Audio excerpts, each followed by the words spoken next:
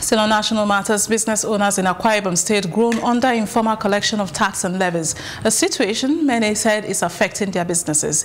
Investigations revealed that informal actors and agents are taking advantage of the tax collection system in the state. Civil society organizations describe this as another form of corruption which needs to be checked. Our correspondent Amadin Uyi brings us this report. In 2018 alone, Nigeria proposed a total revenue of about 7.17 trillion naira, but generated about 5.2 trillion naira with the non-oil sector contributing about 54%, about 2.87 trillion naira. With low revenues from VAT, many blame Nigeria's abysmal VAT collection figures to the informal nature of the nation's retail space. An investigation into the taxation regime in Akwa Ibom State reveals grand-scale corruption, with informal players collecting one levy or the other from business operators. At first, when I came in, that was 2017, I came and met the monthly levy of 500. I came and met the one of 1,000, but we pay 1,000 every month. Then after, the money was reduced to 500 naira, and recently, that started like 3 months or 2 months ago. We are now paying on daily basis. Before it was monthly, but later it becomes daily when they change the new government, like the new chairman we had. They just tell us, say, see people who go to collect money for now until we get new chairman. They don't tell us that they work with state government or... Now people just they, as in, they control us for now, just they collect money. I've been riding this keke for the past 5 years now, where we have been paying levies depending on how you operate.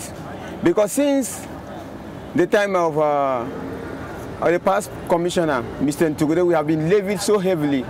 But when no man come as a commissioner for transport, they reduce it. I buy ticket, yes, I buy the ticket from the government, and we bought it to 200 naira. I dey pay every week, 2 times, Saturday and Sunday. They pay 200 to villagers. They say they be villagers, they organize and send group that they collect money 2 times a week.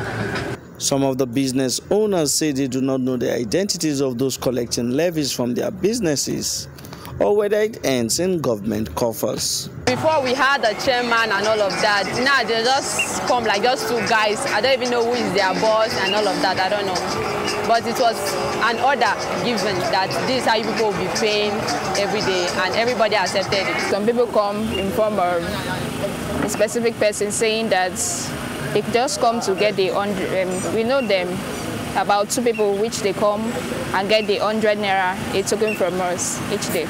But we don't know how they pay the money to the people collecting the money. Apart from knowing them by their faces, they only claim to be plaza management, to which there is no particular ID card or any approval to that, but we just know them as plaza management. We know their faces. They come here every day. Pro-transparency groups describe this as a form of large-scale corruption, saying these multiple taxes and levies impoverish business owners. Because government have seen the tax collection as a way, have used it as a way of settling certain friends of the government, you know, that's why you have what you're having. They know better than to do what they are doing. And they are not helping. It's like shooting yourself on both feet. That's what is happening. The multiple taxation that you are seeing, it is not out of place, because all those people, all kind of union, association are being formed today, not for the benefit of members. It is for few individuals, whether in the transport sector or in trading sector. It is the same thing. Just an extension of much of the impunity we see across the system, both whether you talk about the federal, the state, the local government level.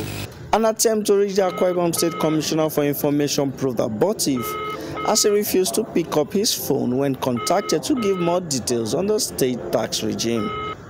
Amadin Uyi, Plus TV Africa.